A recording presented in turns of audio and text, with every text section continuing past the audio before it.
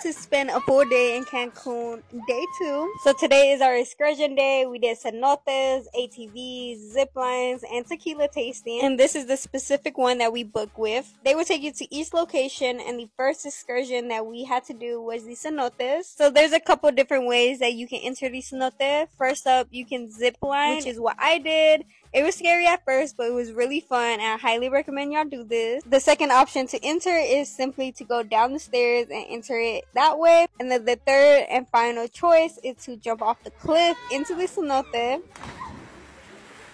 And if you're like my friend and need a little help in the cenote, they do have a rope that you can hang on to. Next up, we have zip lines and obstacle course, and then after this we did ATV, which we couldn't record, but here's a picture.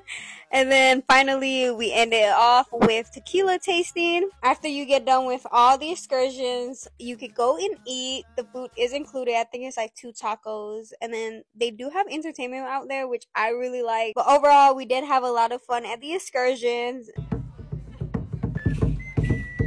Yeah, I know y'all like the beat. We went home, got dressed, and then went back out, and tonight we went to Confessions. Now, I don't know if I would recommend y'all to go just because the staff was pretty rude, but overall, we did still enjoy our night. Don't forget to come back to see what we did for day 3 in Cancun.